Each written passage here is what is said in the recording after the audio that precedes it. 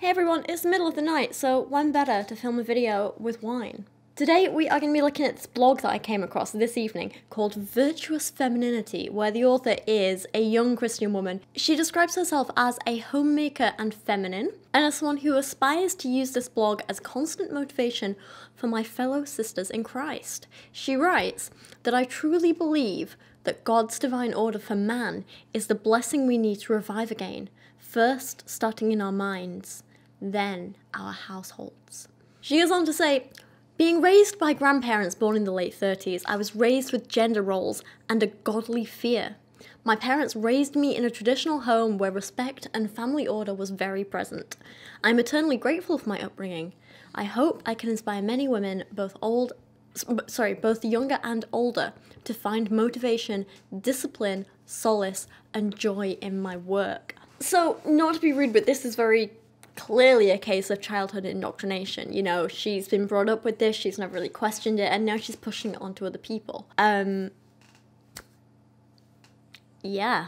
With all this in mind, today we are going to be looking at a little selection of her blog posts, just kind of like picking a few bits out of them that are kind of interesting to talk about, and having a little chat about it, basically. I don't necessarily think this woman is especially dangerous. She's definitely not mean-spirited. She doesn't mean to do anything wrong, but I still think the fact she's spreading some of these messages as fact are worrying and worth talking about and discussing. Some people ask why look at these kinds of blogs, but I think it's very important to understand people with opposing views to you. I think it's very important to listen to them and understand where they're coming from, even when you don't agree with them. It can be just as important to say why you don't agree with something as it is to say why you agree with something. You know, you need to understand those thoughts and feelings, be able to explain them to others. There might be a lot of you out there who read just her blog and think, oh, actually, that makes a lot of sense. But if I don't kind of give you the opposing view, or I don't tell you, hey, no, this is okay, or not just me, it could be anyone, then a lot of people will live their lives feeling like this is the only way, and it's not. There are so many different ways to live your life. There's no one right or wrong way, and that's the message that I want to keep talking about in my videos and on my channel. And I don't want it to get repetitive, but it's so important that everyone knows that it's okay to find your own way in life and to figure things out for yourself. There's no one set of rules, there's no one objective right or wrong way. You just need to figure things out for yourself, and sometimes you'll mess up, sometimes things will go wrong, and that's okay. It's something that might seem like common sense to some people, but it's something that so many people do need to hear, and that's why I'm going to keep talking about it. Anyway, enough of that. Let's have a look at some of these posts. I want to start with a post titled, Finding Joy in a Life Devalued, because unlike everything else that I read on her site and everything else I'm going to be talking about in this video, there's something here that I actually kind of partially, maybe a little bit agree with her on, or at least understand where she's coming from, and therefore have a little bit of sympathy for her because of. So she writes, and as we go on you will understand why I'm drinking wine. Not just because I enjoy the taste, but because to get through this, God, you need something. So she writes, I've been dealing with a great amount of opposition as of late. I've been making a greater effort to enhance myself spiritually and physically, which is amazing. That's something I can always applaud and always will applaud. Anyone who wants to better themselves and improve themselves and learn and grow, amazing. I always am gonna 100% support that. As I develop my relationship with God, I've also been developing my femininity. Of course, there are some around me who are not as supportive. Multiple times a day I hear women say, I need a better job or I need more hours at work. I've also been asked why I'm not pursuing higher education or a full-time job. So like I say, I have mixed feelings about this. It does make me sad to see people judging other people's lives, and that might sound hypocritical to some of you, but I know, I feel like I need to explain this a little more, because that's the whole point of this video and me talking about these kinds of topics, is not to shame her way of life, it's to say, hey, don't shame other people's way of life, you know? I'm trying to, once again, as I do in so many of my videos, make a point about women being allowed to make their own choices and live the life they want, and men as well, obviously, and non-binary people. I'm tripping over my words. Like, everyone. But yeah, no, everyone should be able to live the life they want, and this does include allowing women to be traditional housewives and stay-at-home mums if that's what they want. Of course, that's absolutely fine, and I'm never going to shame anyone for making that choice.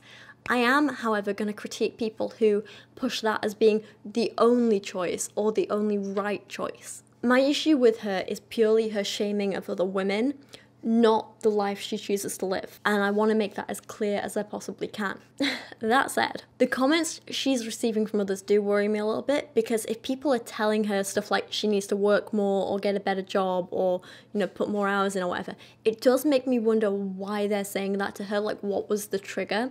Chances are it's not just coming out of nowhere. It makes me think, especially if this is coming from people she knows in her like everyday life, like family, friends, people who care about her, it does make me think that maybe she can't currently support herself and she's not currently supporting herself, and that she's choosing to remain that way.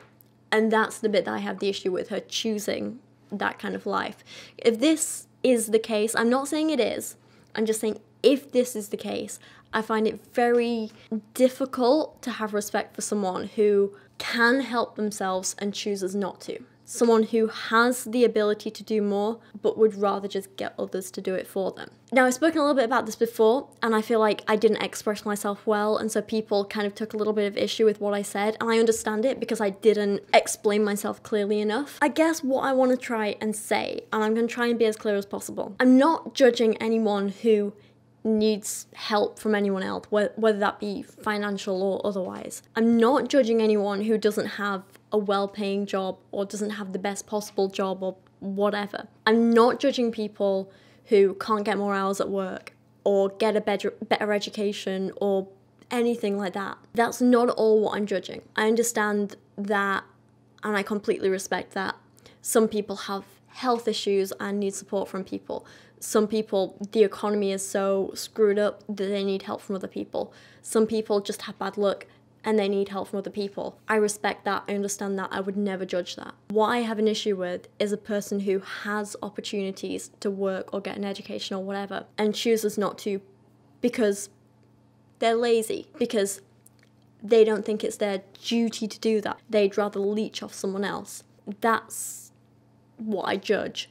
Not people who don't have a choice, not people who need help, not people who ask for help, the people who don't need it and demand it anyway. I hope that's a little bit clearer than I've spoken about it in the past, because yeah, I definitely didn't do a good enough job of expressing myself in other videos. I definitely know that. Anyway, I hope I'm kind of expressing that right and clearly. I hope. I don't know. Like I say, I'm not saying she's definitely doing that. It's just what it suggests, and if that's the case, it annoys me a little bit. But the bit that really gets to me and makes me think that's the case, rather than her just not having opportunities, is this next bit where she writes, "As for myself, I will continue to find joy in femininity and enhancing myself daily to be a more valuable woman in society." That's fine. Not valuable by how much money I make or how many degrees I have, but valuable in bringing back the femininity that society desperately craves.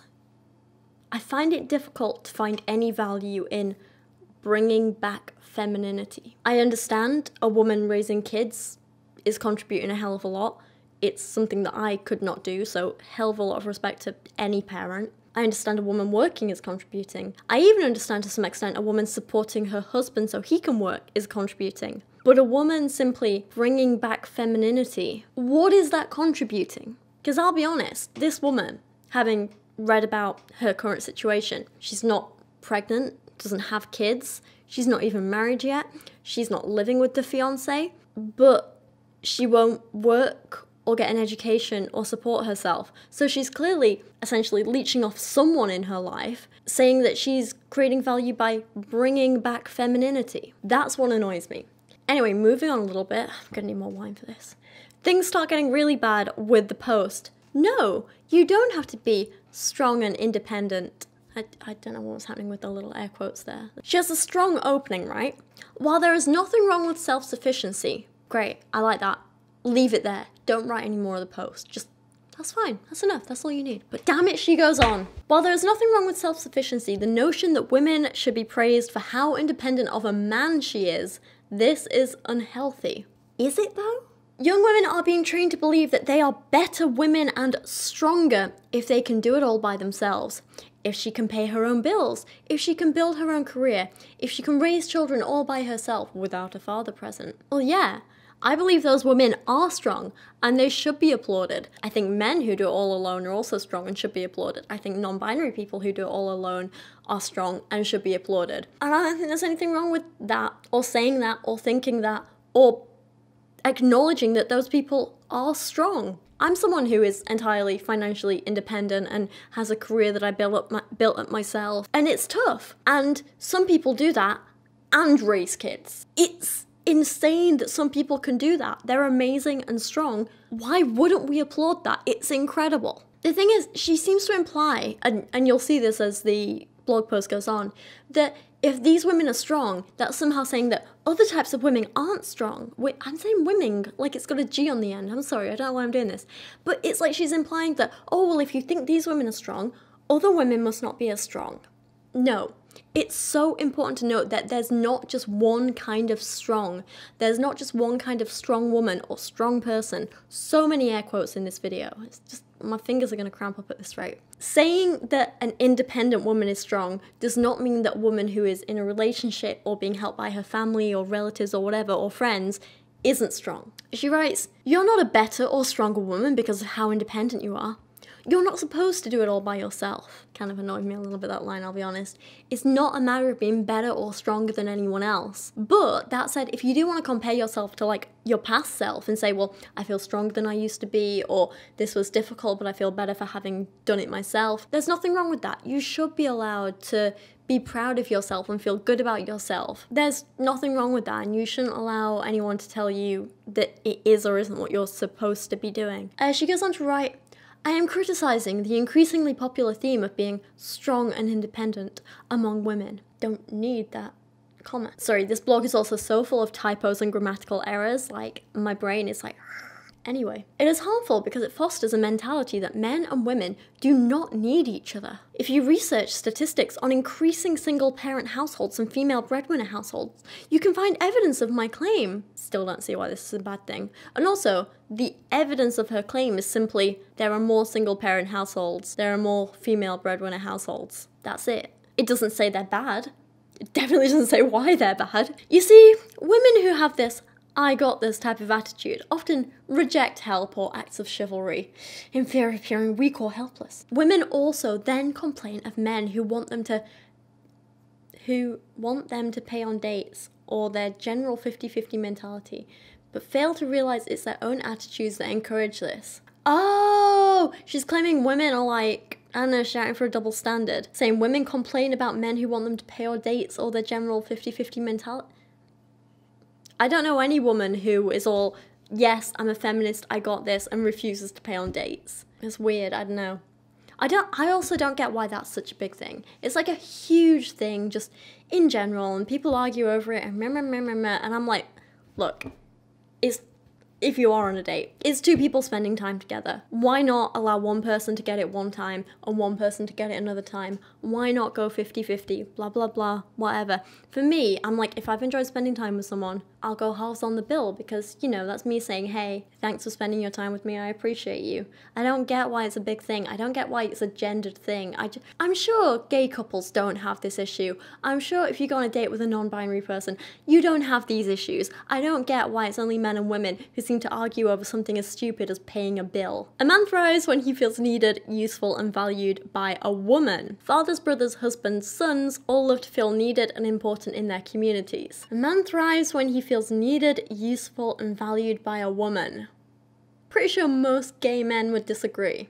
Also, again, I'd like a little evidence for this, please. And why does this supposedly only apply to men? I'm pretty sure everyone thrives when they feel, you know, useful and valued by anyone. Isn't that just a human thing? It's definitely not a gender thing. There's absolutely nothing wrong with embracing your need for and dependence on masculinity. Oh, for God's sake. You're just a weak little woman and can't do anything without a man. Sorry. Look, everyone needs other people sometimes. Reliance on another person or people is normal. It's fine. It's nothing to be looked down on. But also, dependence on a person or people all the time, encouraging dependence on a person or people all the time, is so dangerous. Let's be realistic. So yeah, on this point, I have to disagree with her. Women who cling to their strong and independent attitudes are often taken advantage of. They are taken advantage of by narcissistic men, by their employers, and by societal standards. Just to translate that to normal person for you, if you're strong enough to not be taken advantage of, I'm going to say you're being taken advantage of because it makes me feel better about myself. So if you actually want to avoid being taken advantage of, using my messed up logic, you should allow yourself to be taken advantage of, because it's not really being taken advantage of if you're asking people to use you. Is it? Hashtag tradwife logic. Apparently, when you create a generation of women who pride themselves in how independent they can be, this is what happens. An increase in single mother households, increase in divorce, wives being led to believe they don't need their husbands and shouldn't, men taking advantage of women by expecting them to be providers and breadwinners, as opposed to women taking advantage of men. That's okay. Other way around. Sexism. Men losing their drive or instinct to protect women. Why am I trying to say prevent women? Well, Freudian slip. Again, to translate this into normal person, this means it's bad because men don't want to protect women who don't need or want protecting. And so, even though that means everyone's getting what they want, I still want to argue with it because it's different and that confuses me. And to end this little blog post, apparently, while it is very courageous when a woman is able to provide the needs of herself and her family, we must not encourage this standard. And now to finish the video, let's take a look at some wonderful gender-based stereotypes that are pretty absurd, because we haven't had enough of them so far, okay? And what kind of video would this be without some gender stereotypes? In the post, "Men don't even want housewives anymore!" exclamation mark. Our blogger writes, "Someone directly messaged me to tell me, a woman by the way, that my message was pointless because men don't want housewives anymore. They want women who go to work." Initially, I was irritated at her comments, but then I realized she was right. Just as Eve deceived Adam in the beginning, feminists have not only managed to deceive women, but men also. Damn feminists. A lot of men have become effeminate and lack the desire to provide and protect. Oh, for God's sake, like, seriously. A man whose wife or girlfriend works is not effeminate. And what does effeminate even mean? Oh God, it's so stupid.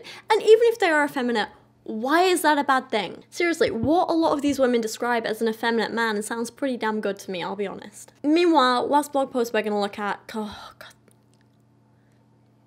this list.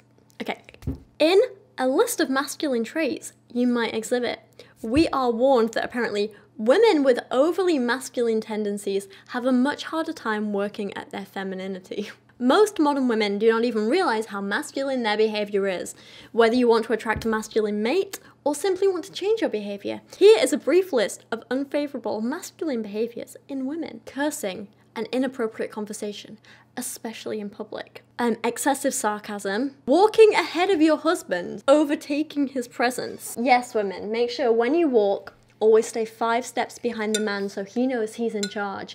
You don't want him thinking you're his equal.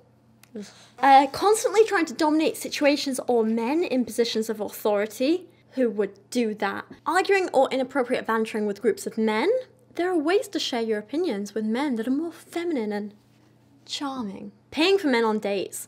Don't you ever. The I don't need a man mentality as a whole. Yes, women, it's feminine to lie to yourself. Sitting with your legs apart. Such a stupid one, sorry, okay. Drinking alcohol directly from the bottle. In my upbringing, women were to drink beer from a glass, not the bottle itself. To each their own. Okay, this one I actually agree with. It is incredibly masculine to drink beer from the bottle. When you're a classy, feminine woman like me, we do white wine. What is wrong with me? And on that note, the next thing that apparently is far too masculine for any woman is drunkenness. So, on that note, let's hope this blogger does not watch my tipsy self in this video. And finally, pursuing men or approaching men in an overtly sexual and flirtatious manner is apparently a masculine trait. Classy women know how to show interest without being aggressive or overly sexual. Yes, because why would you want someone who you're sexually interested in to know that you're sexually interested in them? So, what I think we can take away from this list is that I am a masculine, weak woman who will never find a man. and that I'm not strong, I'm not independent, something, something, something, there's nothing good about me, blah, blah, blah, I'm gonna die alone, cue the cat lady comments. That's about all I have to say for now, although I do have a huge list of links and other blog posts, not only from this Virtuous Femininity blog, but from plenty of other blogs that I could talk about and want to talk about, all with this kind of like trad wife, traditional wife, whatever theme. There's a feminine living, tradition in action, and don't forget Housewife Diary as well, which has the tagline, I belong in the kitchen. There are some gems on that one. Yeah, it's been an interesting night for me. There's a reason I've been drinking a lot of wine, as I've read far too much of these blogs. God, why did I do this to myself? In all honesty, right, I thought I've had a really kind of intense couple of days. So I'm working on this video that I asked you guys if you wanted on Twitter, and you're like, yes, please do it. And basically it's debunking the kind of MGTOW, incel, red pill view of the science of pair bonding. And I have read so many like scientific journals the last few days, mostly talking about pair bonding, the neuroscience of pair bonding in prairie voles and meadow voles and marmosets and tamarins and various chimps and some other things I can't remember off the top of my head. And I just like, not just that as well, I'm going all in on this video.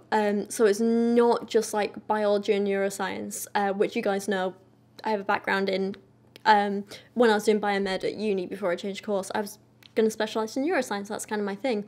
But I'm also looking at this from an anthropological and sociological perspective. I'm just kind of looking at the overall biology of this. There's so much that the guys who put forward, they're like, oh, if you have sex, you can't pair bond. Like, they try and use science to back that up, and it's so messed up.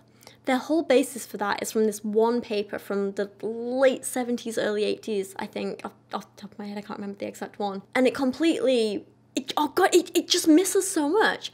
Like, the biggest, most fundamental flaw is that it assumes that the levels of certain hormones in blood plasma are the same as the levels of hormones in the brain, and that they do the same things and act in the same way. Basically, they're comparing hormones in the brain of prairie voles to hormones in the blood plasma of humans and saying, because these act this way in voles, in this one particular species of voles, not even just all voles, this means all humans act like this. The jump is...